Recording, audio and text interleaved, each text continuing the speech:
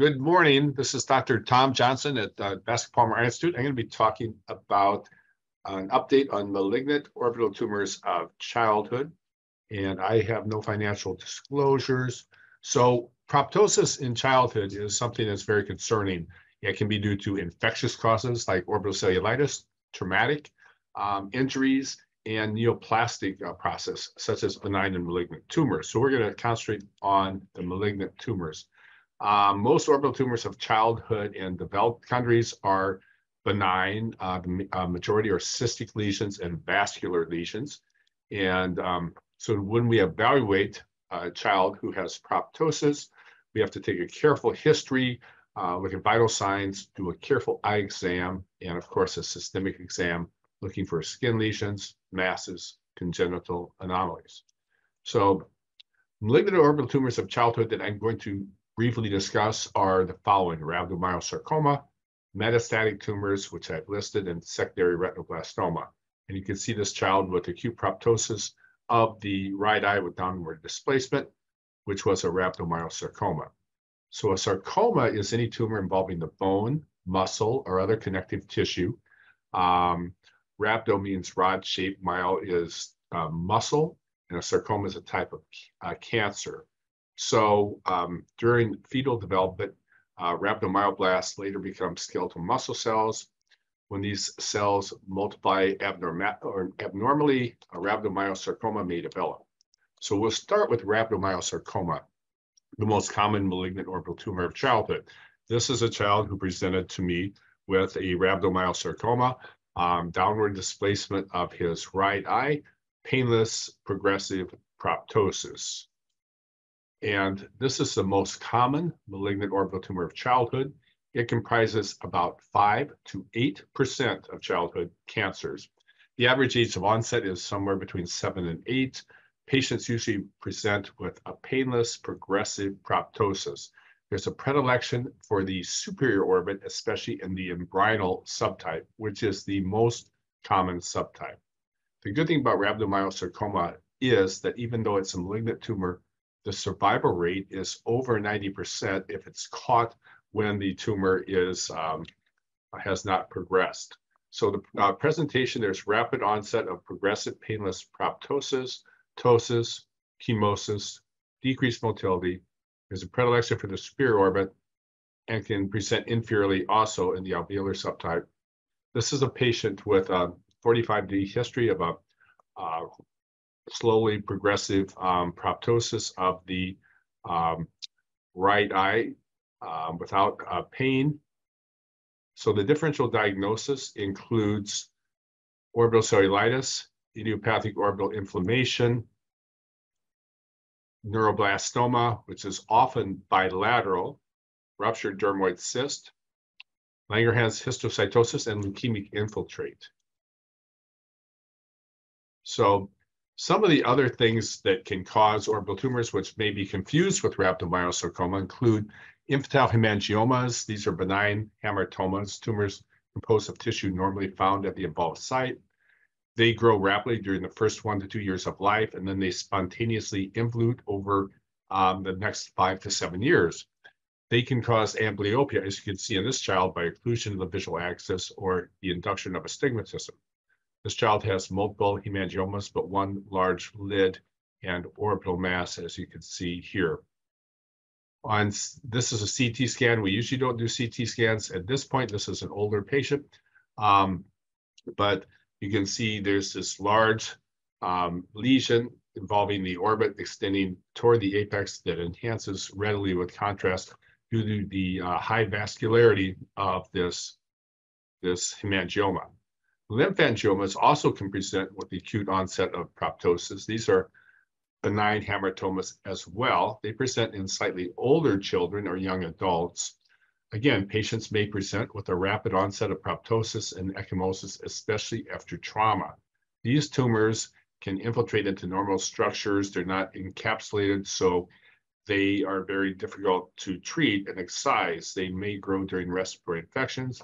And as I mentioned, they're impossible to completely excise. So we have different treatments for them these days. Usually we inject these tumors with sclerosing agents. This patient is a young boy that has a acute onset of proptosis, and you can see bluish discoloration of his left lower lid. And on his CT scan, he has this multilobulated lesion, which is a lymphangioma. And these days, the treatment of choice is to aspirate the fluid from these and inject a sclerosing agent such as bleomycin. So they can present acutely with proptosis, kind of similar to rhabdomyosarcoma. This is a patient that had a known lymphangioma of his right orbit, and this is after he had some trauma playing football with an acute hemorrhage into the lymphangioma with bleed. So this can be very dangerous as it can compress the optic nerve and needs to be treated urgently with drainage of this, this bleed into the tumor. Plexiform neurofibromas are also benign neurotumors seen most commonly in neurofibromatosis type 1.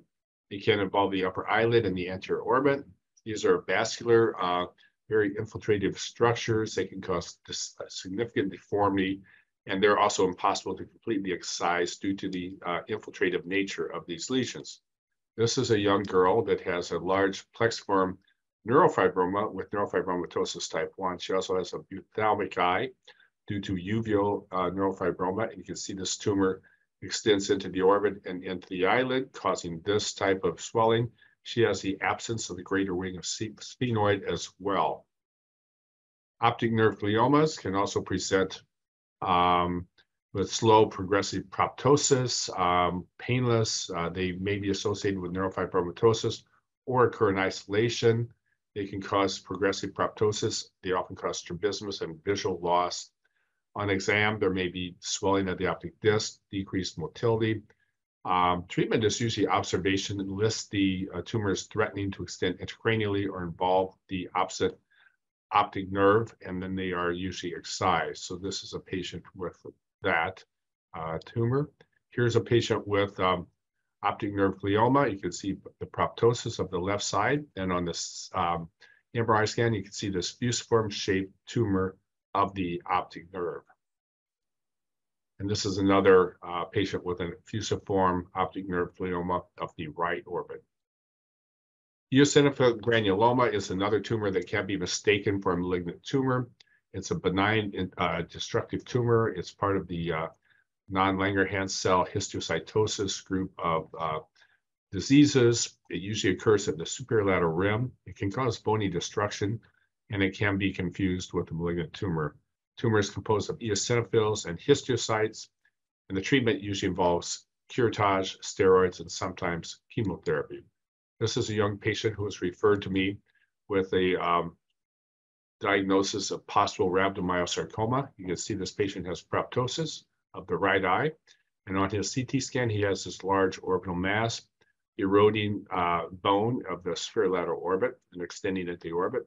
This ended up being a eosinophilic granuloma, which was treated with curettage and steroids. So this is, I'll just show you some of the classic histopathology of these eosinophilic cells, multiple eosinophils, histiocytes comprising this eosinophilic granuloma. You can see the eosinophils here and the histiocytes in this area. So fibrous dysplasia is one last tumor that can be mistaken for rhabdomyosarcoma. It's a benign fibroosseous hamartoma, usually occurs in the first 2 decades of life. It is thought to be due to the interruption of the maturation of the bone at the woven stage. It can be either monostotic with just one lesion or polyostotic with multiple in Albright syndrome, and it can compress the optic canal or enlarge abruptly when accompanied by an aneurysmal bone cyst. This is a young boy that had slow painless proptosis of his left eye, you can see. And on his scan here, CT scan without contrast, you can see this large bony mass involving the skull base and the lateral orbital wall. And on the bone window, you can see it has a ground glass appearance, which is characteristic of fibrous dysplasia. So let's get back to rhabdomyosarcoma. We've talked about the things that can be mistaken for it. What are the risk factors for developing this most common tumor of childhood? There are thought to be several: radiation exposure in utero, accelerated fetal growth. There has been a study about parents taking recreational drugs during the pregnancy, such as cocaine and marijuana, that may be a risk factor. It may lower socioeconomic status may be a risk factor, as well as antibiotic therapy soon after birth. There are also heritable syndromes associated with rhabdomyosarcoma, and I've listed them here in this column. You can see there's multiple syndromes that can be also associated with rhabdomyosarcoma. So the study on the parents' drug use is right here. This gives a 2 to 5-fold increased risk of rhabdomyosarcoma when the parents use cocaine and marijuana during pregnancy during the year preceding the child's birth. This was published several years ago. So imaging for rhabdomyosarcoma, we could either do a CT scan or an MRI scan. I think these days we mostly do MRI scans just because of the less risk of radiation to the growing tissues in these patients. So MRI scan is preferred. When I first started working, we did CT scans often because MRI scans were not available. So some of my slides do have CT scans, but MRI scan is really the imaging modality of choice. On MRI, these tumors are relatively isodense on T1 weighted images and slightly hyperintense on T2. And here you can see T1 and T2 of a rhabdomyosarcoma up the right orbit. You can see here it's isointense on the T1 weighted and slightly hyperintense on T2. This is a CT of an embryonal rhabdomyosarcoma, and the thing that I think is important to note in this slide is the tumor usually in its early stages does not erode bone and actually interacts very benignly with the bone. There's not bone erosion and so forth. It does have a mass effect causing proptosis. It conforms to the shape of the bone, has a predilection for the superior orbit in the most common subtype, which is the embryonal subtype.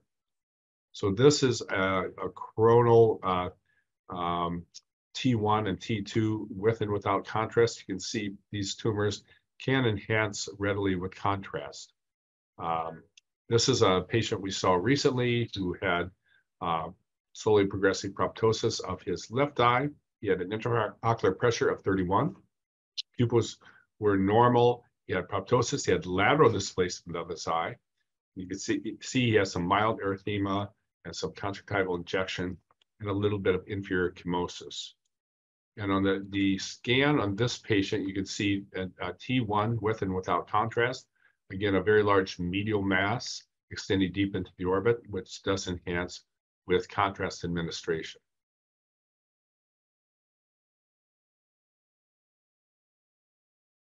So the management of rhabdomyosarcoma includes first a thorough history and physical examination. We as ophthalmologists perform a prompt biopsy. If we can safely debulk the lesion without damaging the adjacent structures, we do that. Then we refer the patient as soon as possible to pediatric oncology for systemic workup, as well as consideration for radiation therapy. When we do the biopsy, usually we find a small blue cell tumor.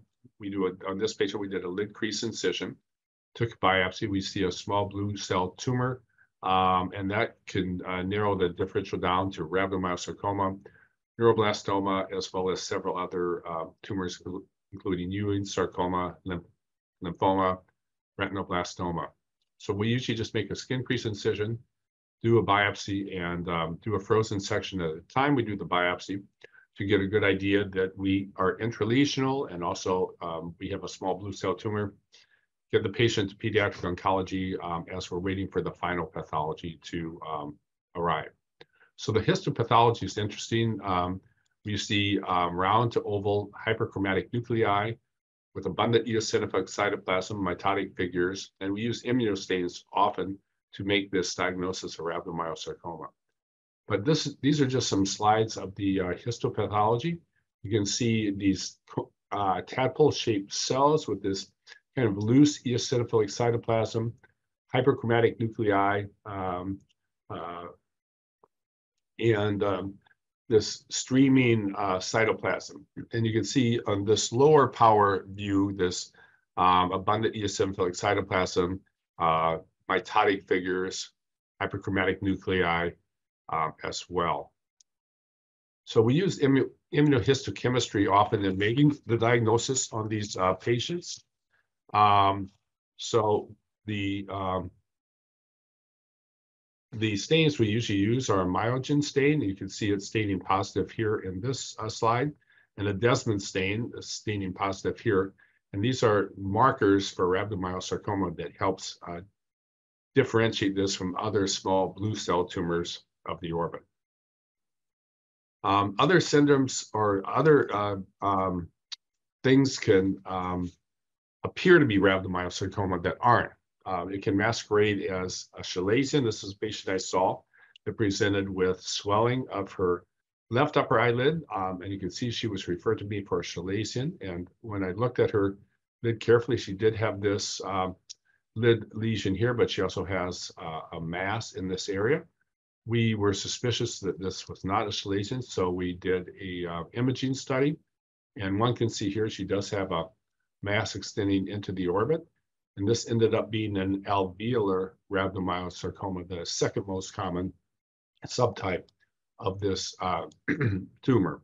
So the two main histological subtypes in rhabdomyosarcoma are the embryonal, which is the most common at about 80%, which has a higher incidence in younger children, and alveolar, which is less common, about 20%, but tends to be more aggressive. It tends to be more resistant to chemotherapy, and their survival rate is usually lower. And I'll get into that in a few minutes.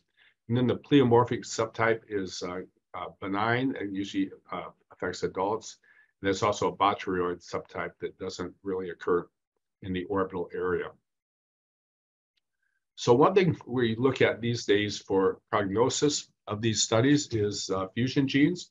Alveolar rhabdomyosarcoma is a more aggressive cancer, and the cells demonstrate a unique chromosome translocation, especially at the PAX3 FOX1 and PAX7 FOX1 fusion genes. So to study this, we do a FISH study. It's called fluorescence in situ hybridization. So when one study looked at 52 sarcomas looking for these fusion genes, they found the gene present in 25 cases of alveolar, 8 of embryonal, 1 neuroblastoma, and others 16. So the FOX gene arrangements are usually found in about 88% of alveolar rhabdomyosarcoma patients. So this is, again, the signature genetic change that's found in alveolar rhabdomyosarcoma. And the fusion gene results from this reciprocal translocation of chromosomes 2 and 13. Staging of rhabdomyosarcoma is the following. If it's a group 1 tumor, that means it's a localized disease completely resected. So if we had a tumor just in the orbit that we could completely resect, that would be group 1. Group 2, if there's regional disease grossly resected, and that could be an orbital mass where we were able to remove the majority of it, but not the whole thing. Group 3 is gross residual disease after surgery. And a lot of the orbital rhabdomyosarcoma patients are group 3 patients. And group 4 are those patients with metastatic disease. So the treatment is based on the clinical staging that we just talked about. Group 1 patients may just receive chemotherapy only. Group 2 may also receive chemotherapy and some radiation therapy, in a lower dose of 36 gray. Group 3, if there's gross residual disease, this is a very common outcome after we biopsy these very large orbital masses. Get a combination of chemotherapy and radiation therapy at a little higher dose, about 45 gray. And group 4, when they have distant metastases present at the onset, get a combination of intensive chemotherapy and radiation therapy. So the chemotherapy regimens vary, And there's a lot of new treatments coming down the line. This is coordinated with the pediatric oncologist, but the traditional agents are VAC, that's vincristine, actinomycin, and cyclophosphamide. Newer agents are being used like etoposide, ifosfamide, topotecan, other ones in higher risk or refractory cases. Radiation therapy we've talked about, usually about 3,500 to 5,000 grays in fractionated dosage. Proton beam is a newer form of radiation therapy that has less collateral damage, fewer side effects, so that's used when we can use it. Exenderation is not used in rhabdomyosarcoma very much anymore. In the past, in the 60s and so forth, patients were often exonerated with a survival rate very low. These days, we only use exoneration for those cases refractory to chemotherapy and radiation therapy. And the survival rate can be quite high, up to 71% at 3 years when the tumor is confined to the orbit, when it's also combined with chemotherapy. So proton beam therapy is a new type of ionizing radiation using protons. It has very little lateral scatter to the brain tissues and the pituitary gland. The tissues deep to the tumor receive very few of the protons, so very small amount of radiation. So this reduces the risk of secondary malignancy. It tends to be a more expensive type of treatment. There's only a few centers in the world that have this, and can be expensive. So the intergroup rhabdomyosarcoma study group defines standard therapy as VAC, vincristine, actinomycin, and cyclophosphamide. High-risk groups, again, are receiving these newer agents that we talked about. Bone marrow transplant has failed to improve the prognosis in those patients with distant metastases. So the prognosis, again, is excellent if the tumor is treated while still confined to the orbit. The survival rate is over 93% at 5 years. Embryonal rate has the best survival rate, and it comprises about 80% of cases, and the 5-year survival rate of embryonal is about 94%. And alveolar cell has a worse prognosis with a 5-year survival rate of about 74%. This is a patient that I took care of that actually had a group 1 disease where this patient had a rhabdomyosarcoma, inferior orbit, that we were able to completely excise without any residual disease. So these are rare, but they do occur. The treatment side effects are usually due to the radiation therapy, and it's confined to the orbit. Patients develop dry eye, corneal scarring, cataract most commonly. Very often, these patients need cataract surgery later on. It's very rare for them to develop radiation retinitis and optic neuropathy with radiation treatments these days. In the past, sometimes the radiation would actually result in a blind, painful eye, and the patient would develop neovascular glaucoma. But with newer radiation protocols, there are fewer side effects, especially with proton beam. It gives less collateral damage, less radiation to the pineal gland and the brain tissues, less risk for secondary tumors. So what's new in rhabdomyosarcoma? Newer molecular genetic techniques allow us to know which patients will respond to different treatments, better radiation treatments, including proton beam, limited chemotherapy for lower risk tumors, and newer medications, IGF-1 receptor inhibitors, drugs that inhibit the tumor's ability to make blood vessels, such as we use in ophthalmology, Bascom, and drugs that target the mTOR protein and the ALK protein also are being tried for treatment of rhabdomyosarcoma. So I'm going to go on to another tumor that is less common, but it's also one we see in ophthalmology, metastatic neuroblastoma. This is a tumor that is a metastatic tumor from another area. These patients usually present early in life, in the first 2 years of life. The most common origin of the primary tumor is the adrenal gland, and these tumors can also originate in the retroperitoneal area, the mediastinal and cervical ganglia. So these patients are unique, and oftentimes they have a bilateral presentation. This is a patient that had a subtype of neuroblastoma, metastatic ganglioneuroblastoma, and she presented to me with one of the characteristic findings of neuroblastoma, which is proptosis and ecchymosis of the eyelids. These tumors grow rapidly, outgrow their blood supply, and cause bleeding and some ecchymosis in the eyelids. So you can see this young girl that has this tumor, and she could see on her scan, this tumor is pretty extensive. It metastasizes to the bone of the lateral orbit and extends all the way up her skull. This was the biopsy that we took, showing these ganglion cells and these neuroblastoma cells intermixed. So this was a ganglioneuroblastoma. So metastatic neuroblastoma often causes bilateral orbital metastases. So rhabdomyosarcoma hardly ever does that. It's very common in neuroblastoma to cause bilateral orbital metastases. These patients have a characteristic finding, which is eyelid ecchymosis when they present with proptosis. Not all of them have this, of course.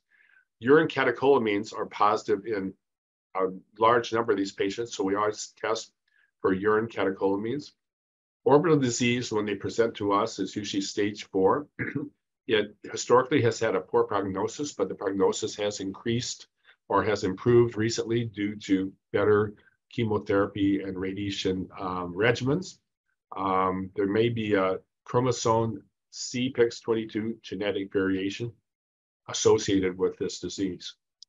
So this is a 1.5-year-old, an 18-month-old child I saw who came to me with ecchymosis and proptosis of his left eye, brought in by his parents. And you can see this patient has a tumor that has a predilection for the superlateral orbit. And you can see it involves the bone. The bone is increased in density and size, and the tumor extends into the orbit, as well as intracranially in this one spot. And you can see this ecchymosis a little more carefully. On biopsy, it's a small blue cell tumor. And so this is, again, when we do a frozen section, you usually get the diagnosis of a small blue cell tumor. And then further studies are needed to differentiate this tumor. The most common place of origin of the tumor is the adrenal gland. You can see this is the mass here in the abdomen, which was the origin of the metastatic neuroblastoma.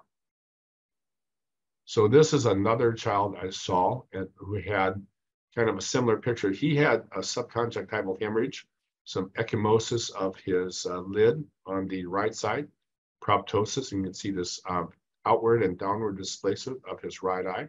Again, a young child, less than 2 years of age, presented like this, with a history of incidental trauma, which was, of course, not related to this. When we look at his scan, again, this is a patient from many years ago, so he had a CT scan.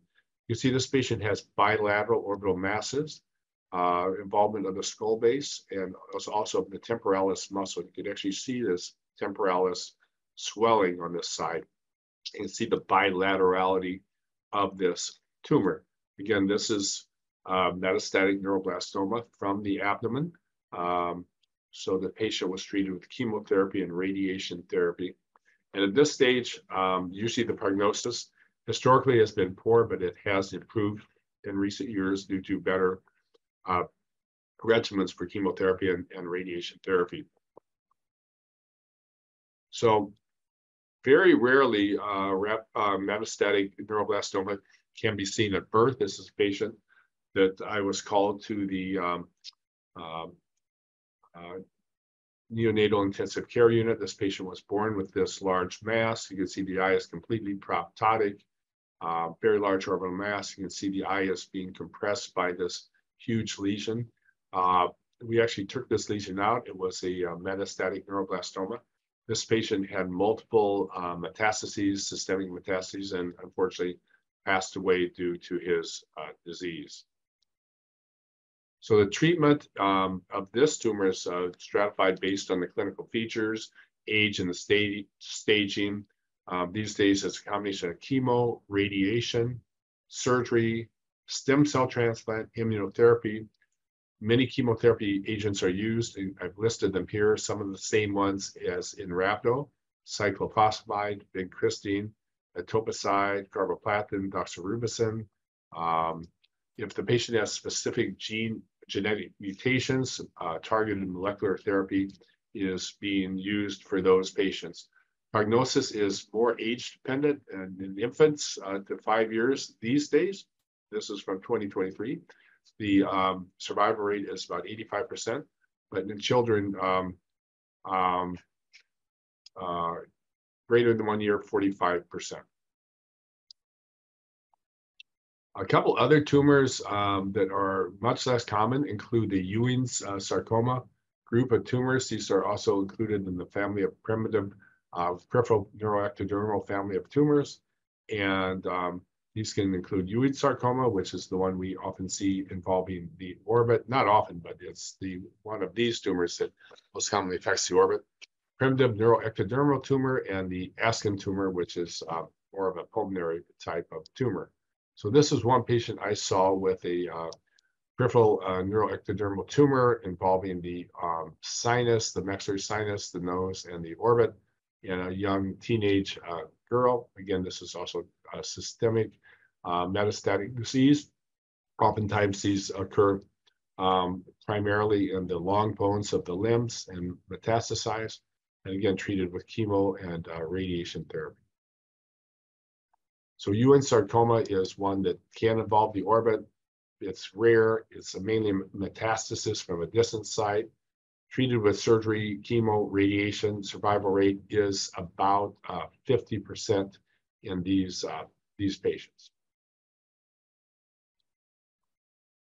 An interesting tumor is granulocytic sarcoma. This is another tumor that can have a slow progressive proptosis, painless. It can be bilateral, more commonly unilateral. It's a variant of acute myeloid leukemia, AML. It can also be known by the name of chloroma because in the tumor cells there is a myeloperoxidase, and that imparts a green hue to the tumor cells. This tumor is associated with leukemia, acute myeloid leukemia, and can present either before the onset of leukemia, during the treatment of leukemia, or even after the tumor or leukemia has been diagnosed. For some reason, this is more common in the Middle East and Asia and Africa. So I've seen several of these patients. This is a patient who presented to me with slowly progressive proptosis of his right eye. He had no diagnosis before of any systemic disease. You can see his eye is pushed out and down, and he has quite a bit of proptosis, chemosis, conjunctival injection, some tearing. And then when I did a CT scan, you could see he has this very large orbital mass, kind of fusiform, and smooth borders extending down into the apex of the orbit. This was biopsied and was found to be a granulocytic sarcoma. The pathology, it can be similar to large cell lymphoma. It has these tumor cells have small cytoplasmic granules. A leader stain is for identification of esterase is used in the diagnosis of these tumors. So this is just a histopathology of this, again, this small blue cell tumor, which is a granulocytic sarcoma. You can see this leader stain positive for these granules in the tumor cells. We just had one similar patient recently that Bascom Palmer, who presented, had a history of acute myeloid leukemia in a 15-month-old female. She presented with bilateral proptosis, periorbital edema, as you can see in this clinical slide, and on her MRI scan, you can see bilateral fusiform orbital masses extending back into the deep into the orbit. And again, a very smooth appearance, similar to that last patient that we showed. And so AML is a type of leukemia that only represents about 20% of acute pediatric leukemias. ALL is much more common, acute lymphoblastic leukemia. The survival rate is about 70%. The treatment of this tumor includes chemotherapy, including 4 to 5 cycles. These are some of the agents that are used. Stem cell transplant is often used in these patients. And then gene mutation targeted therapies are now being applied based on next generation sequencing. This is that same patient showing a CT scan of this tumor on the right side. So again, there's oftentimes bilateral involvement in this disease as well. You can see bilateral fusiform orbital masses in this patient with acute myelogenous leukemia. And again, on this scan, you can see these large bilateral masses and also involvement of the skull base in this patient. So this patient was treated with chemo and is doing well at this point. So secondary tumors are those tumors that are defined as tumors that extend into the orbit from other structures. They can extend from the paranasal sinuses, from the skin, from the nose, but they're also considered tumors that extend from the eye into the orbit. So secondary retinoblastoma is a type of tumor that starts in the eye, and then left untreated, it can erode through the eye and extend to the orbit. And so these are usually neglected cases with delay in presentation. The prognosis is poor. The treatment is mainly palliative. When I worked in Saudi Arabia many years ago, this was the most common malignant tumor childhood in Saudi Arabia. And also there was a study out of Pakistan that showed in that location, it was also the most common malignant orbital tumor. So this is a young girl that I saw when I was in Saudi Arabia who had a very large retinoblastoma of her her left orbit. You can see this tumor extending out quite far. It's really destroyed the ocular structures. You can see here, it's very large orbital mass extending back toward the apex and no real recognizable ocular structures. And she also has retinoblastoma of her right eye, pretty extensive with leukocoria. And we can see on the CT scan here, she has diffuse calcifications in her right eye. So again, this portends a very, very poor prognosis for secondary orbital retinoblastoma. So I'm going to go into my questions now. So the first question is, the most common histological subtype of rhabdomyosarcoma is alveolar, embryonal, botryoid, or none of the above? Good. Most of you got that right. Embryonal is the most common type. Alveolar is the second most common type. Botryoid and none of the above are not correct, but about 80% of embryonal or rhabdomyosarcomas are the embryonal subtype. Okay, so let's go on to question 2. Okay, question 2. Which genetic change is most commonly found in alveolar rhabdomyosarcoma? Amplification of the MCYN oncogene. 2, the PAX3 FOX1 fusion gene. 3, the CBFB MYH11 translocation. And 4, all of the above. Very good. So it's a PAX3 FOX1 fusion gene, and that occurs in most of the alveolar type rhabdomyosarcoma. So when we biopsy these tumors, of course, we send all the histopathology to pathology, and we do the straight H&E study. We look at the immunohistochemistry for desmin, myogen, and there are some other markers we use for rhabdomyosarcoma, and then we send for the FISH study to look for the fusion gene. So we're going to go on to the third question now. This is a little tricky, but not really. Which of the following pediatric orbital tumors is most likely to present with bilateral orbital involvement? But you only have these choices. You have metastatic neuroblastoma, granulocytic sarcoma, rhabdomyosarcoma, and lymphangioma, the most common. Correct. Metastatic neuroblastoma is the most common. And I find that really most of these have bilateral involvement. In AML, it can be bilateral as well, but I think it's more common in metastatic neuroblastoma. I've never seen a bilateral rhabdomyosarcoma. I'm sure they could occur in untreated cases, but I've never seen it. And I've never seen that happen in lymphangioma as well. So metastatic neuroblastoma is the one that most commonly can have bilateral involvement.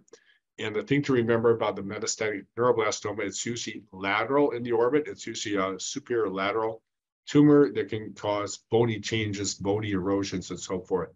Granulocytic sarcoma can cause bilateral involvement, but it's much less commonly associated with bony changes of the orbit. Rhabdomyosarcoma usually does not present bilaterally, and it doesn't usually, when we diagnose it, have any bony changes to the orbit. And lymphangioma as well does not usually occur bilaterally and does not have bony changes as well. Here are the questions. Hi, there's a long list of blue cell tumors, differential diagnosis is same. We get our histopath reports, how to narrow down with such report, and what to request the pathologist to help us specifically. Okay, so there is a long list, and so it can be very confusing. When I first do a biopsy, I want to make sure I'm intralesional, especially if the tumor is in a difficult location. I want to make sure I have the tumor. So since I've taken the patient to surgery, so to narrow down the differential, clinical findings, we do a whole eye examination on the patient. I usually palpate the abdomen. If there's anything that looks, suspicious for metastatic disease and so forth, you may scan the abdomen, so forth. Urine catecholamines are used to look for metastatic neuroblastoma. But I do rely on my pathologist to do a lot of stains like immunohistochemistry. Also, they could do genetic study of the tumor to really narrow down the differential diagnosis and find out what is going on. So, I rely a lot on pathology, systemic evaluation, especially patients with AML, may have blood or bone marrow signs of acute myeloid leukemia, but they may not at that point. So, so we look at our special stains and immunohistochemistry and molecular genetic studies of these tumors as well to help differentiate the diagnosis. Sometimes it can be difficult if you don't have, those techniques. I think probably the easiest ones are immunostains to look for different markers, like in rhabdomyosarcoma, you can look at desmin, myogen, so forth, and that will help narrow down that differential diagnosis. But that can be very tough. So VAC stands for, this is another question, vincristine, adriamycin, and cyclophosphamide. It's the kind of characteristic classic chemotherapy for rhabdomyosarcoma. Is there any role of visual acuity in staging of disease rhabdomyosarcoma? If there is visual acuity present, is it justified to examine? Okay, any role of visual acuity in staging? I don't think it's really necessary to do exoneration. It doesn't really improve the prognosis, I think, because there's often micrometastases at the time of the disease. So I think patients, benefit from chemotherapy and good chemotherapy regimens. If it's a large tumor that has not been able to be at least grossly resected, radiation therapy. But I only use exoneration in refractory cases where they failed chemotherapy, radiation therapy. It continues to grow. I do this in conjunction with a pediatric oncologist. We usually present the patient at tumor board. We go over all our options. And then I've only had a handful of cases where I've actually had to exenterate patients with rhabdomyosarcoma. And when I do, the patients usually are still followed by oncology. They get in chemotherapy after the exenteration, and they usually do fairly well. But I did have one patient who actually came to me from another country, and she had failed chemotherapy, radiation therapy, and we presented her tumor board, and we did exoneration. gave her more chemotherapy, everything, but unfortunately she passed away from the disease. So, so it's very rarely used. Again, I've only done I've seen, a lot of cases of rhabdomyosarcoma. I've only exonerated a few of them. I could actually count them on one hand, I think. So in OPG, do you look for ganglion cells to decide treatment, or take into account visual acuity and visual fields?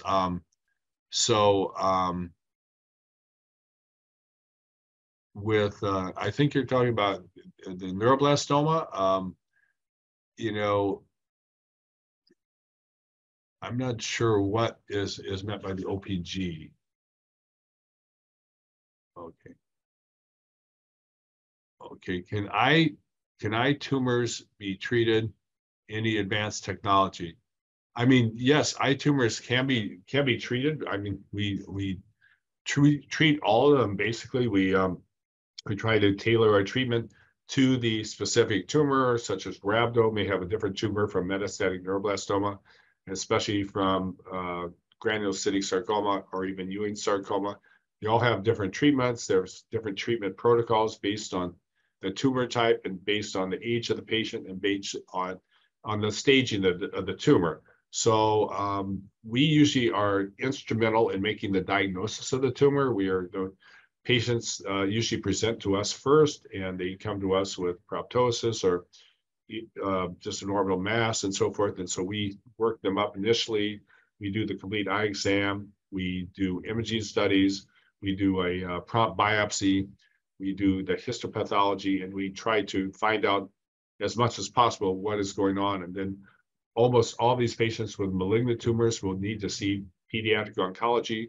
They have a lot of new targeted molecular genetic techniques using monoclonal antibodies against different molecular genetic changes that can really improve the prognosis. There's a lot of research being performed.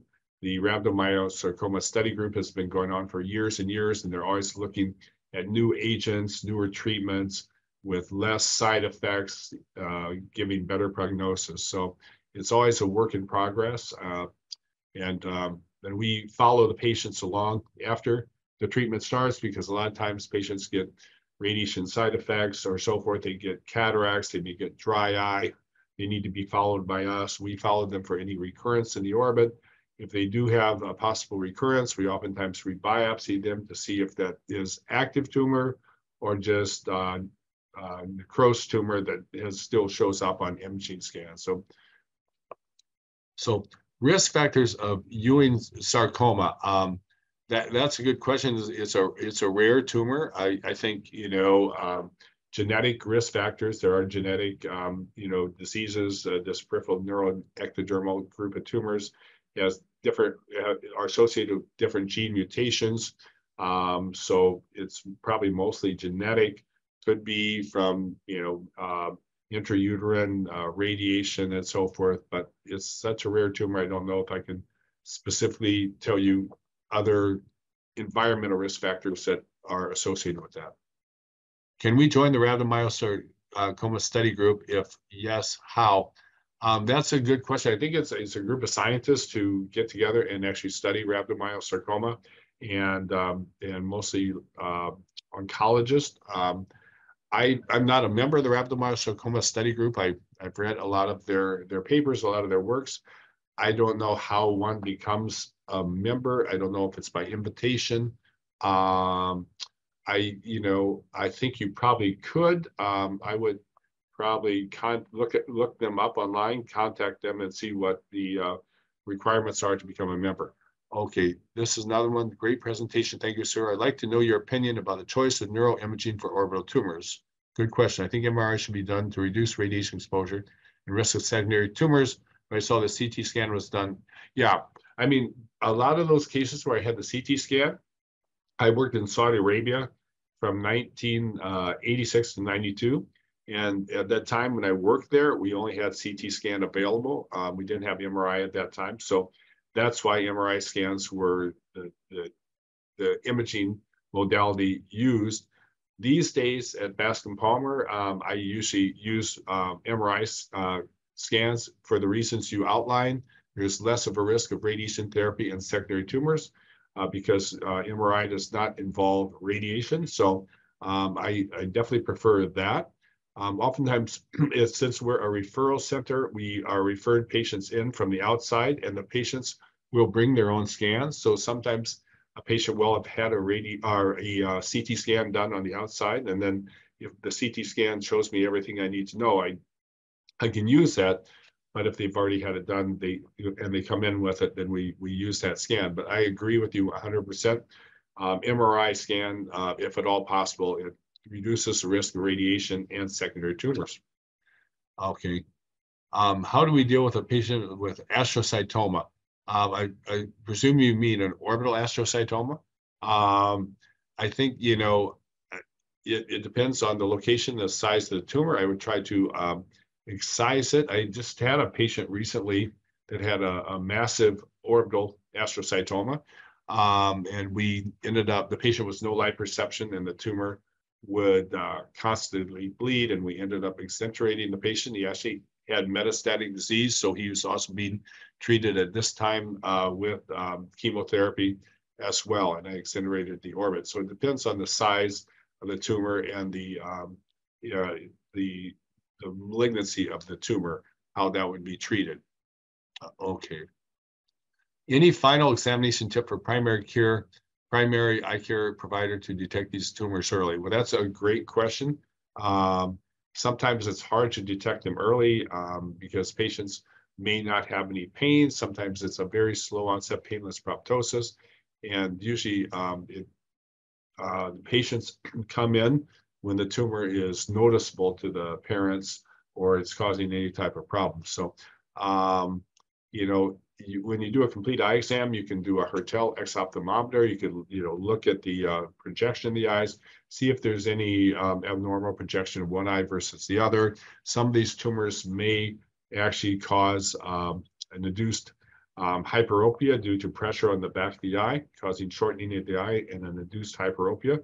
So if you see a patient that has a lot more hyperopia on one side than the other, then you might want to scan the patient to see if there is something behind the eye pressing up against the eye, or swelling of the optic disc or swelling of the retinal vessels may also be another sign that something is in the orbit pressing the eye forward. Any decrease of motility, you could also suspect something behind the eye. And I think if you're suspicious, if you're suspicious there may be a tumor behind the eye, an MRI scan. How can we choroidal nerve tumors treat stepless? I think we're talking about choroidal tumors here. So with the choroidal tumors, that's usually it could be due to a metastatic disease. And in my practice, those are usually seen by the retina doctors to see what type of choroidal tumor they have, if it can be associated with a systemic disease or a choroidal metastasis. The patient gets a whole systemic workup looking for the primary, and they may need radiation therapy for the intraocular tumor. Is there any forum where we could start multi-central pearls ocular malignancy research? Here we have the American Society of Oculoplastic Surgeon. We have a forum there. We also have the NASOS, which is the National Association of Orbital Academic Orbital Surgeons. NASOS, we have also a forum there. I think there are several forums around the world with orbital doctors who treat these problems, but those are the two local ones here that I participate in. There's some question on intracarotid chemotherapy, I think. What is your experience of IAC for retinoblastoma? I know it's done quite commonly at Bascom with very good results. It is effective. So that's usually performed by the retina oncology service, but I've been peripherally associated with some of these patients, and they do quite well. So I think that's a very viable treatment for retinoblastoma. We use actually intracarotid chemotherapy often for lacrimal gland tumors, lacrimal gland adenoid cystic carcinoma. We find it's very, very helpful in adenoid cystic carcinoma of the lacrimal gland. Is it important to do serial MRI to see prognosis, or if treatment is effective in rhabdomyosarcoma and retinoblastoma? How often do you MRI in low-income countries? I usually don't do a lot of MRIs.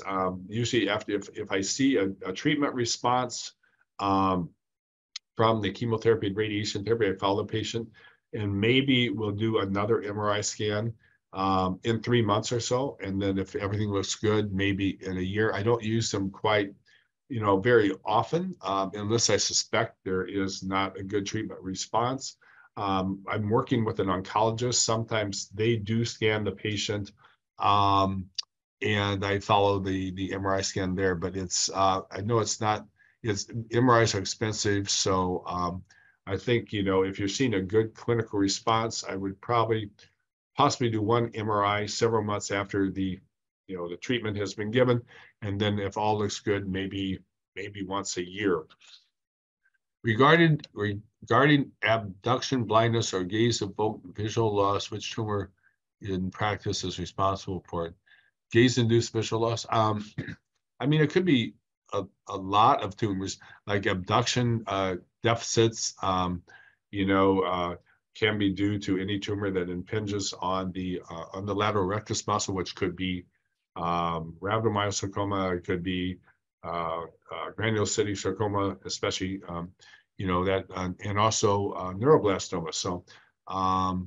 So I don't find in these pediatric patients they usually get gaze-induced visual loss, but I guess it could be possible. Okay, most of our patients with rhabdomyosarcoma come with stage 3. They initially respond very well to chemo, but stagnate at the 4th or 5th cycle. We use vincristine, adriamycin, and cyclophosphamide, and tumor starts growing, and from there is just downhill. We usually switch to IC medicine, but the response has been poor. We end up losing most of our patients. Is there anything you can suggest that can improve our outcomes? Radiation has not helped these patients either. Well, that's unusual. I think radiation therapy would be definitely helpful. That's the exact right treatment. Some of those newer agents that I listed can also be tried, for these patients that are refractory. I'm not really sure why you're losing your patients. I think, giving the radiation simultaneously with the chemotherapy, I don't know if you're doing that, but, we give radiation therapy at the same time as chemotherapy. And again, most of our patients are also stage 3. And so we can biopsy the tumor. We can't take it out. There's usually gross tumor left in the orbit. We start them on chemotherapy, and and usually they respond pretty well combined with radiation therapy. But I would be sure it is rhabdomyosarcoma. I would be sure that we're not missing, another lesion that may have a different treatment,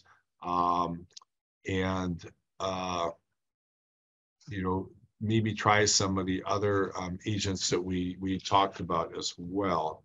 So let's see, did I miss anything here? What is a prognosis of Ewing sarcoma with mild metastasis in the liver? I think the prognosis is guarded. A patient would definitely need chemotherapy. With mild metastasis to the liver, I think the prognosis with newer medications, with newer chemotherapy, has improved quite a bit. It's probably 50% or greater. And Ewing sarcoma is usually a metastatic tumor at the discovery. When we see it in the orbit, it's metastatic from somewhere else. It's very, very uncommon for it to be primary in the orbit. So usually, statistically, I think the studies I've read, there's a really good study by Jonathan Dutton in OPRS, ophthalmic plastic and reconstructive surgery, where he talks all about a very comprehensive review of Ewing sarcoma. It's from several years ago. I think I actually I quoted it here. Let me see if I can find that quote for you, but it's a really nice study on Ewing sarcoma. So this is it, Jonathan Dutton, OPRS 16 for 292 to 300, and that was done in the year 2000. So that's a really good study of Ewing sarcoma. So thank you for your presentation. Thank you. We give chemotherapy separately, then follow with radiation therapy. We will try giving both simultaneously. Okay, that's good. Proton Center in USA, please. I know there's one in Jacksonville, Florida. That's one we usually use. I know there's one in Boston. I think there's several, around the country. But the one we usually use is the one in Florida, since I'm in Miami. Jacksonville is the closest place for us. So rhabdomyosarcoma is most common in boys. What is the age? Usually, I find the usual median age is about 7 to 8 years of age is the usual median age. Optic pathway glioma. Okay, optic pathway glioma treatment.